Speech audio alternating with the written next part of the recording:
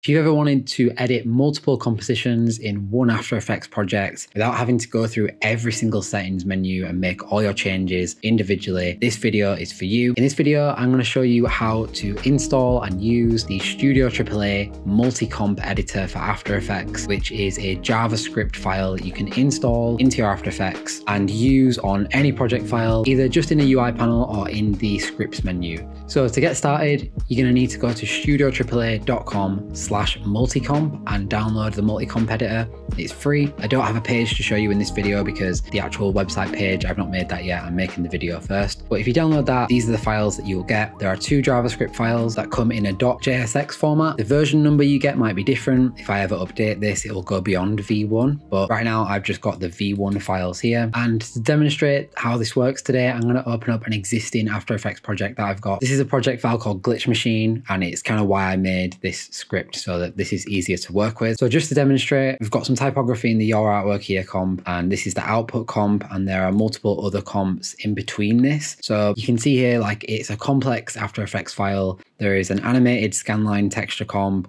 a complex noise comp, CRT bend controls over 4 different comps, a distortion comp, a chromatic aberration comp, a solid comp, an image balloon comp, and then the main comp where this effect comes together. So this can be really tricky if you just want a longer animation, or if you just want to downscale or change the FPS, because you're going to have to go into all of these settings and change them all one by one, and that's very annoying. So if you come to File and go to Scripts and click Install Script File and just navigate to wherever you saved these two files here. The first one you have to install via Install Script File is the MultiComp Editor Simple UI for AE. So install that one through Install Script File. Then once that's installed, it'll prompt you to close After Effects, but don't close it just yet. Come back here to this menu and go to Install Script UI panel. And then that's where you install the MultiComp editor for AE. So these are two different scripts that work differently, which is why you install them differently. But whenever you install an After Effects script, it wants you to restart After Effects to sync up like the installation, I guess, of the script. So make sure you close and reopen After Effects. I've obviously already got it installed on mine, so I don't need to do that. So I'm just going to show you how it works and a couple of the drawbacks and things you should be aware of doing it this way. There are two ways to run the script. If you're going to be having like if you're going to be working in After Effects for a few hours, then I recommend going to Window and then coming down to the MultiComp editor for AE.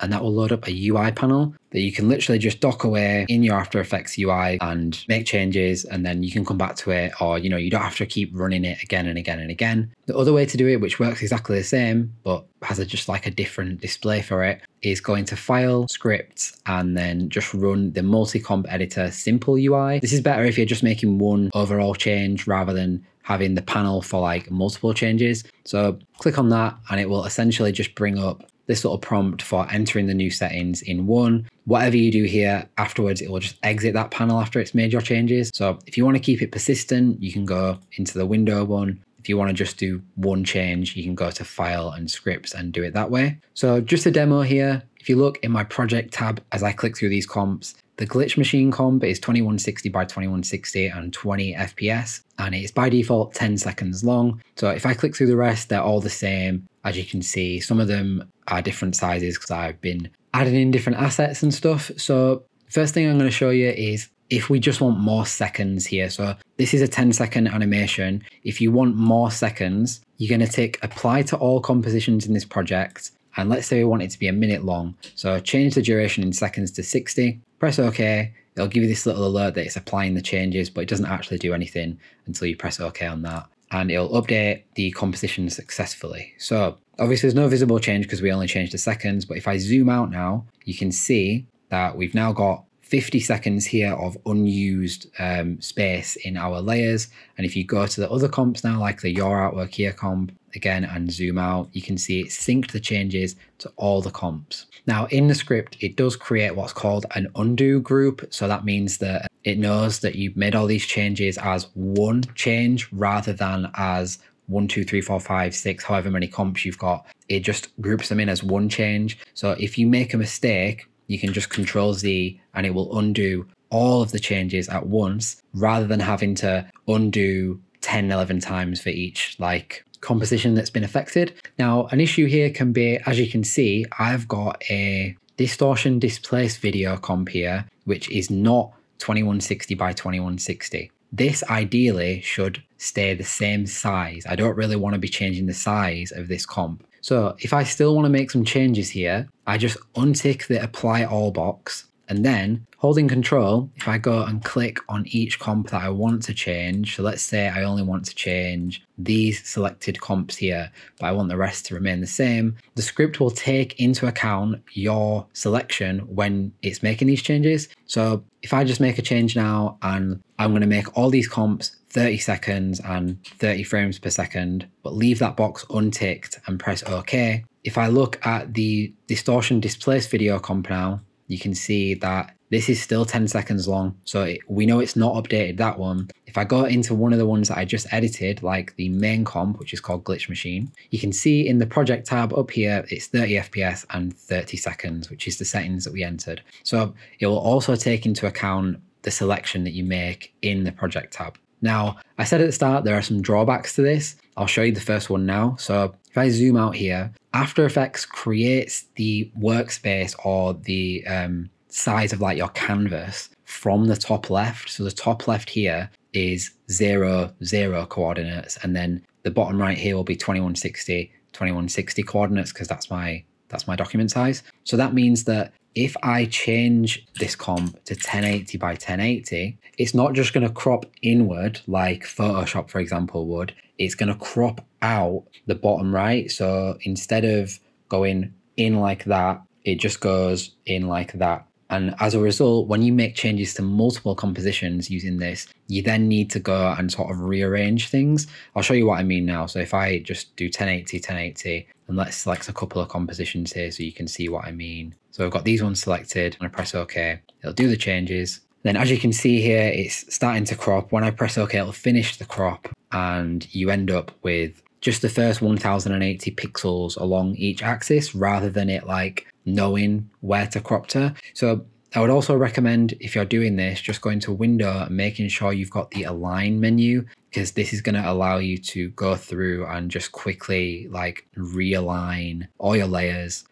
Might take a little bit, but this is still a quicker process than going through and, you know, going in the composition settings for every single one, basically. Just to prove to you as well that the other script works, if I go to File, Scripts, and just run the MultiComp editor simple UI version and just enter my settings, apply to all, let's just do something like 2160 wide by 1080 high, 20 FPS, and let's just go 6 seconds long. Press OK. It'll take a second, update everything. And as you can see at the bottom now, we've only got 6 seconds, and it's cropped my composition down, and it's cropped all the rest of them down as well. So both of them work exactly the same. There is one issue that the UI version, so this version in the panel, has that the other version doesn't, and it's just that if I close After Effects now, or if I move to a new project, this will stop working. Now, the reason for that is if you have an After Effects plugin, the plugins are all loaded in when you open After Effects, and every time you open After Effects, it knows to load all your plugins. Whereas with a script, you have to trigger that manually. So if I just show you now, I'll just close After Effects now. Ignore that I've got Photoshop open already, but I'm going to reopen it now. When this panel here comes up with the splash screen, it might be cropped out. This is where it's loading up all your plugins. So as I said though, because this script is not a plugin, if I now try and make changes with this UI panel, you'll get this error message. All this basically means is you just need to close the panel and go back and reopen it, and it will work again. The act of reopening it creates the user interface and like initializes what this script does. And because this is my first like attempt at making something in JavaScript, I'm not quite ready to make this a plugin yet. I might make it a plugin one day, but for me, like, it works fine as a script. So just make sure if you are switching around projects and you're getting that error message and you don't know what's going wrong, generally any error can just be fixed by closing the panel and just reopening it. And obviously I included the other version where you just go File, Scripts, and run the simple version just to make it easier for people if you don't want to have to deal with that every time. Now, if you're new to After Effects scripts, and for whatever reason, if you don't want this little studioAAA.com text at the bottom, you can go in Notepad and remove that or change the text. You can read the JavaScript for these files not like hidden or anything. I don't even know how to hide it if I can. But if you are experienced with JavaScript and you have any recommendations on how this can be improved, or if you'd like to make an improvement yourself, or if you want to take any of the code in this and use it on your own stuff, like, go ahead. I had a lot of help making this, and any problem I came across, I immediately Googled. So you might see some stuff in here that isn't wholly original, but I'm really happy with how this came out. I've wanted this feature in After Effects for so long. It's so annoying that this isn't like a default feature. But yeah, if you just if you right click and just go to open with, you can do Notepad. I would recommend Notepad++ if you've got that. Works in any type of project file, any amount of comps you've got, whether they're new or added before or after you've run the script. Like if I make a new composition here, just name it whatever, give it like some kind of silly width, like 800 pixels and 1000 high, and we'll go 1 FPS, 10 minutes, press OK. And you've got this weird comp now. And obviously this comp was made after I ran the script for the first time. So just to show you, it works on new comps as well. If I just changed it to 2160, 20 FPS, 10 seconds, tick apply to all, press OK. And you will see that the new comp that we just made with stupid settings gets updated as well, like I said. So I think that covers everything. Because this is a free resource, if you get any errors or problems with this, I will do my best to fix them if you just get in touch. But obviously I can't guarantee it because it's free. If you're new here, I make one free design resource like this every single month at studioAAA.com. This is the first JavaScript one I've done, but I make them all year round, every single month, usually more than one a month, to be honest. Last month, I think I did 4 or 5, but I really hope this helped. Any questions or anything, let me know. Really appreciate it if you share this channel or this video with any of your creative friends or anyone you know who uses After Effects. And thank you for watching. I will see you in the next video.